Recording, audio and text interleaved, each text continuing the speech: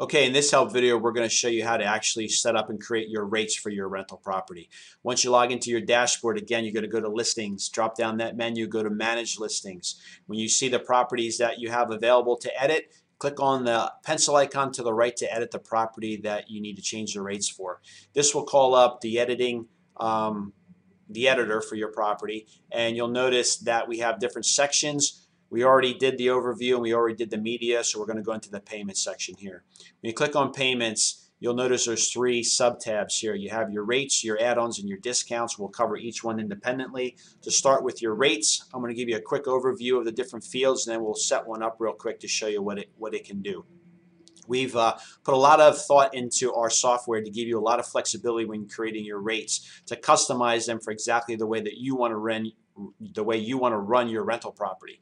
So title is a title such as summer season, winter season, spring season, whatever you'd like. The start date is the first date these rates are applied. The end date is the last date that these rates are applied. It's important that these do not overlap. Our system won't allow you to have any rates overlap, so you got to try to do these in chronological order so that one date ends and then you can start the next date with the next rate period. The nightly rate is how much you charge per night if you rent by the night. The nightly rate weekend is what you charge for Friday and Saturday nights if you want to charge more for your weekend nights. The weekly rate is what you charge per week. The monthly rate is by month. The price is for how many people. How many people is this rate good for? And if you are wanting to be able to charge for additional people above this number, you can put in those additional charges here. So that if somebody wants to bring a couple extra people, you can do an add-on for what those extra people would cost based by night, week, or month. Your minimum stay is the minimum nights that they can stay. You can select this from 1 through 7 and then multiple week stays as well. Your changeover day, we know how important this is. You can leave it blank if you don't have any changeover day, or you can pick Saturday to Saturday, Friday to Friday, or you can even pick a start day such as Saturday with an any day as a checkout, meaning they can check out anytime they want, but they have to check in on the Saturday. Is this an active rate? Yes. Special offer? No. And do you want to overwrite the rate? This, if you highlight over the little question mark, this tells you what the overwrite rate will do. Okay, so let's do a real quick example here on how this works. So for the title, I'm going to put 2017-2018 off season. And for my start date here, I'm going to select for my next off season for next year. So for this one, we're going to have this date start on October 10th. And we're going to have this end going into 2018 in April. So I'm going to have this end on April 27th because we're going to start our summer or spring period on April 28th. My nightly rate for this period is going to be 0 because I'm not going to rent it out by the week. I'm only going to rent it out weekly. So my weekly rate is going to be $13.50 for the off season. My number of persons is going to be 7.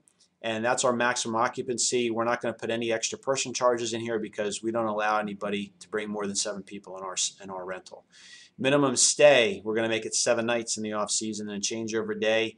We can actually leave the changeover day blank because I don't care in the off season when people come and stay. But during the in season, we want Saturday to Saturdays because we want to fit in the changeovers to fit just right. I'm going to leave this active, no special offer, no overwrite, and I'm going to add that rate. You'll see that add rate was a success. And now if I scroll down, you're going to see my calendar of rates, and I'll explain that in a second. But more importantly, you'll see at the very bottom down here is the rate that we just added, which is our 2017-18 off-season rate that starts on the 10th of October and goes till April 27th, and the rate is $13.50 a month for 7 nights, any changeover day. Now looking at this list, these are all the different rates that I created for my property. You can create as many rates as you want, or you can create just one rate period. You know, we created our system to give you the flexibility to be able to charge for your property the way you wish. My properties, we charge an off-season rate, and then when we open our pool in the spring, we start to charge more each week as we get closer to the peak season, which starts the last week in June and runs through Labor Day. And then in September, we ramp our rates down too till we go back to the off-season. You'll also notice we only allow Saturday to Saturday stays starting in May through September, and then we do a couple special nights, special stays for Chatterfest and Kite Fest too. So you can create this, customize it any way you wish. You can edit it once it's done. It's fully up to you. Your rates calendar gives you a quick view color-coded based on what your rates are. So each different color is a different rate. So you'll notice my off seasons, if I highlight over, it tells you for what rate period and how much it's going to be charged. And then as you go into April, when we start increasing our rates, you'll see they start going up. So for the next 3 weeks, they're dark green. They're at $15.50 a week. Then they go to this color green. It goes up again, so forth and so on. These summer rates that are all turquoise are all the same price. All these purple rates are the same price.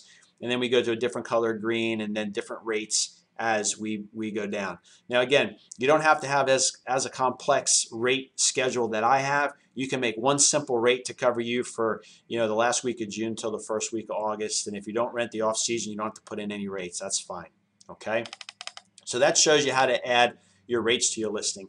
Your add-ons are in case you have any additional charges you want to add. In our property, we have an elevator. So you can see down here, we have an elevator activation. Now, you can create it here is how you would add something. I'm just going to edit mine, which will show you the list, the options that we had picked. So for the add-on type, this is an optional add-on. Our guests don't have to pick this if they don't want to. You can select mandatory if they must pick it, or if it's information only, you can pick info only.